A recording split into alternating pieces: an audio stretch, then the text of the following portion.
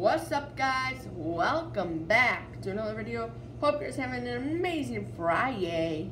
Today we are starting review weekend. Review weekend is gonna be Friday, Saturday, Sunday this week, and I'm gonna be finishing up my Cedar Point roller coaster reviews. So yeah, today we are starting off with Gemini. Now, Gemini is an aerodynamics dueling coaster. So yeah, it's a hybrid. It has wooden supports and steel track, and it duels. So of course I'll be giving you my review of that at the minute mark. But if you guys enjoy my videos, make sure you subscribe and turn on post notifications, because it will really help me out. And also drop a like. It's super easy to just hit that like button and hit the subscribe button and the notification button. It's so easy, guys. But anyways, let's get right into it. So, Gemini at Cedar Point is a dueling aerodynamics hybrid roller coaster, which has steel track and wooden supports. It is a racing roller coaster. I went to my first visit in 2017. Unfortunately, it was not dueling, but this visit it was dueling, and it was so fun dueling.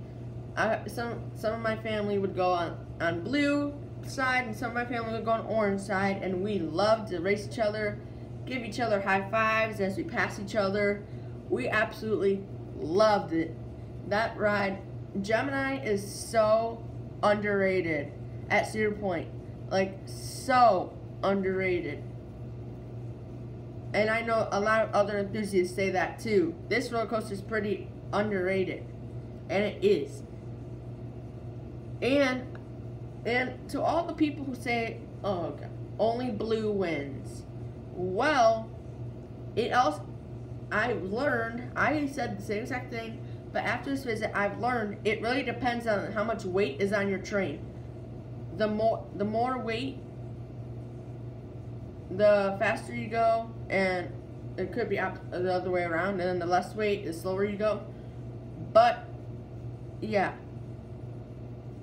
I went on blue and I went on orange. I went on both sides, and I won on blue 2 times, I believe, maybe 3, and I won on orange one time. Sorry, guys. I won on orange 1 time. So yeah, blue does win more often, but blue is the more attractive train. It's a lot brighter than the orange is red. So it attracts more people, and that train gets more weight.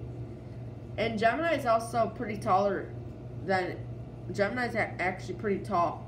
It feels taller than it actually looks. It really does. And I got some good airtime on all those airtime hills on that ride, and I got even some tiny ejector on the first drop. I was very surprised. I got some ejector on the first drop of Gemini. It was very weird, but yeah, Gemini is I'd choose on the roller coasters I rode there, probably my second most favorite roller coaster there, with Millennium Force being in first place. So yeah, next time I go, I had some fears this time. Next time I'm gonna go on every single ride there. So I'll have updated reviews for the rides I've done. Like, this is my second review of Gemini, but this is an updated review,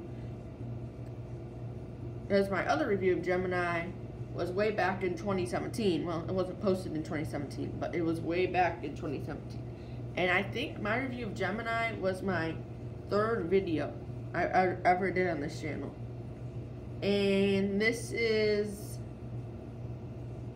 177th video, I think, on this channel. But anyways, if you guys enjoyed today's video, hit that like button. Of course, I will have another review coming out for you guys tomorrow of Millennium Force. I felt like Millennium Force would be a good roller coaster for a Saturday review. So yeah, if you guys enjoyed, hit that like button, subscribe, turn on post notifications. I'll see you next time. Bye!